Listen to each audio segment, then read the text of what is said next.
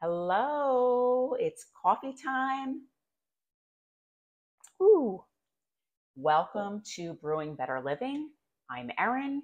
Here on this channel, I concentrate a lot on celiac disease content since I have celiac disease, also eating gluten free. And I have been thinking a lot about the information that people need when they're first told you need to eat a gluten free diet.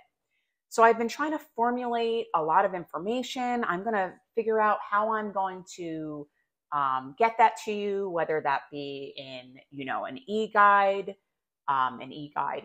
e-guide, whatever what you want to call it, in some sort of electronic format. Whether I want to release different lists. I actually just did a list of products that I recommend through Amazon because I've gotten a lot of stuff through them over the years because I tend to try to buy in bulk a little bit. And sometimes you might find that you can buy a case of gluten-free pasta off of Amazon and it ends up being less expensive than if you just go to the store and buy it like, a box here and there as you need it. Of course, that does vary. And you always need to check your prices and be aware of that because I have gotten things cheaper at the grocery store. I have gotten things cheaper on Amazon. I have often ordered directly from the companies and gotten things less expensive doing it that way. So that gets me to what I want to talk about today, which is going gluten-free and doing it on your budget. Okay, you don't want to mortgage your house or do a second mortgage on your house so that you could eat your gluten-free diet that you need to eat. I heard something back probably like 2-3 weeks ago now that really, really stuck with me. And I've repeated it a couple times in forums when I've been responding to like people's questions and whatnot. And I don't remember the name of the podcast that I was listening to, but basically they were talking about the expense of eating gluten-free. And the woman on the podcast said, the last time I checked, a bag of potatoes cost the same whether you are gluten-free or not. And I just went, that is so true. And that kind of gets me to my point today. Eating gluten-free on a budget, so to speak, does not have to be impossible. Okay? If you are going to run out to buy all sorts of processed and packaged gluten-free foods, like gluten-free replacement foods to replace what you can't have anymore, it's going to be a lot more expensive. I repeat, a lot more expensive. A lot. Okay?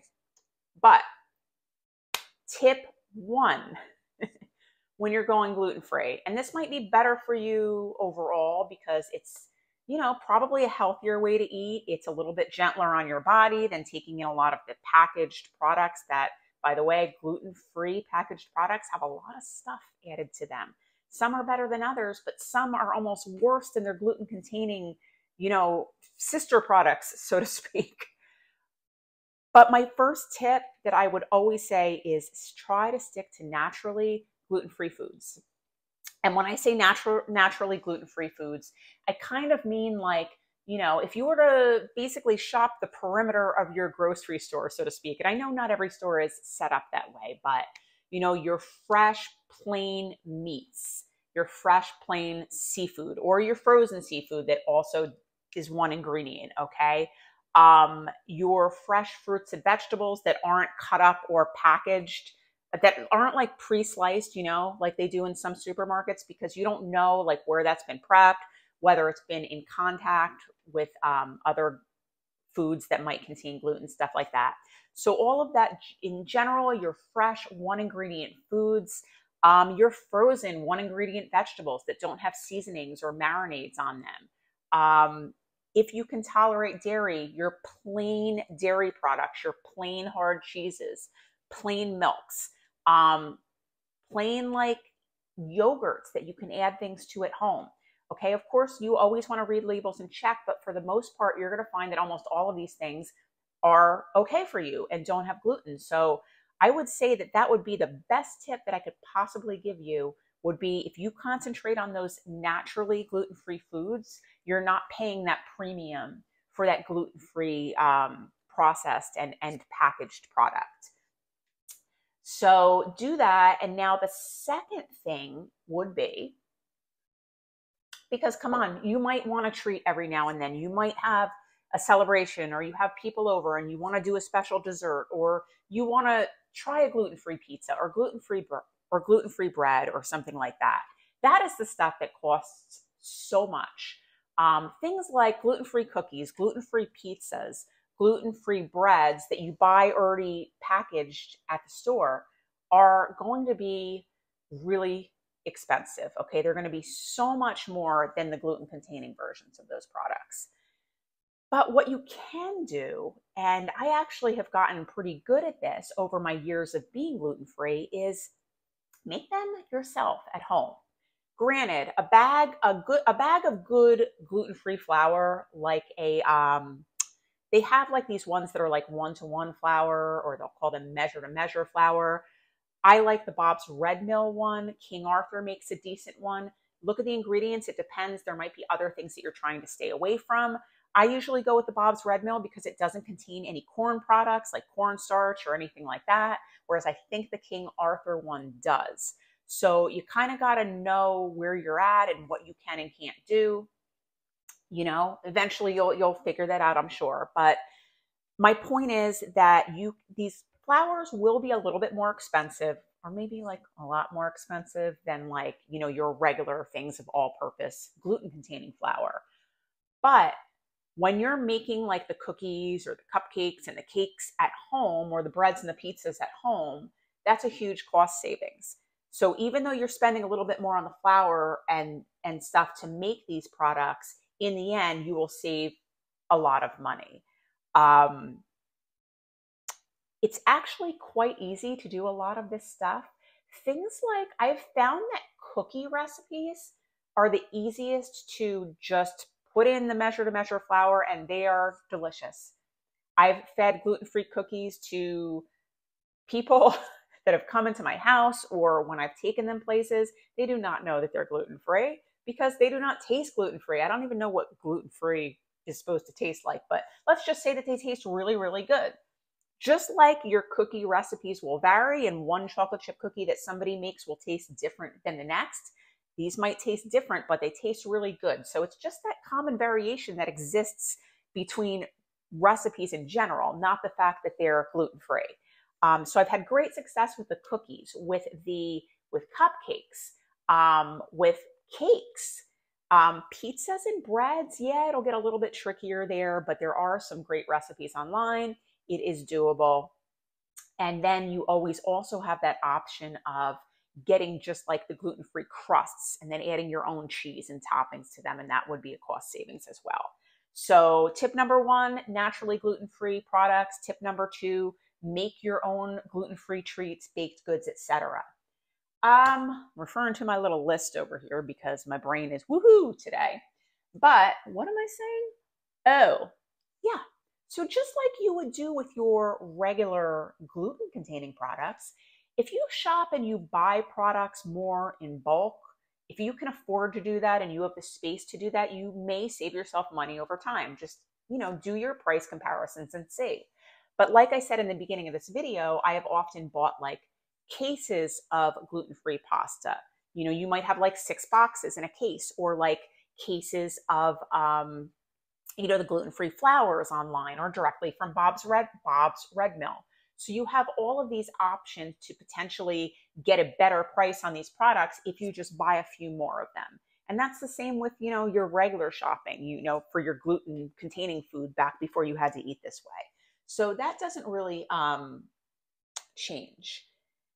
My 4th and final tip, I would say, would be, if you know that, yeah, some things are going to be a little bit more expensive depending on how you eat. Like, for instance, okay, you might be eating like basically a whole foods or like a naturally gluten-free diet, but you know, every once in a while you want a little pretzel snack or this, that, or the other thing. Yeah, those pretzels are going to be more expensive. So maybe you're going to need a little bit more money in that budget to go towards your food. Okay. But you don't have to get the money, you don't have to have the savings all come from the food.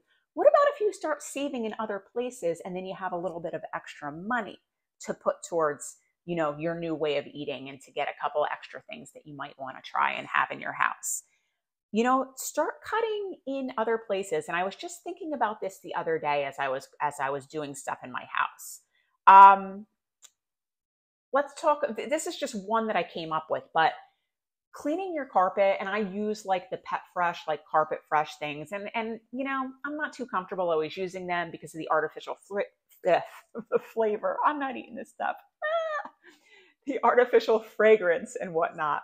But you can do things like sprinkle baking soda on your floor to remove odors and vacuum that off instead of like these like more expensive like Carpet Fresh products or Arm and Hammer carpet products and stuff like that. There are a lot of ways that you can save with that.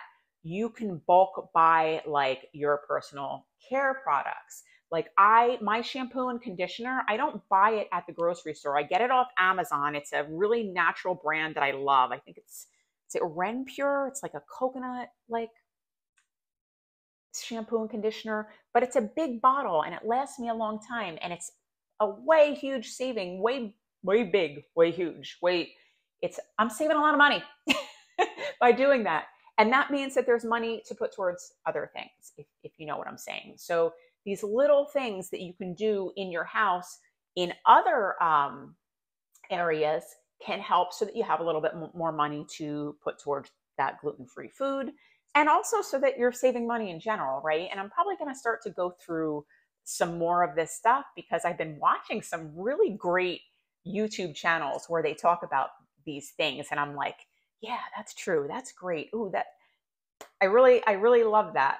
Some of these little tips that are so simple that aren't going to impact your life in any great way, but can end up saving you money over the course of time.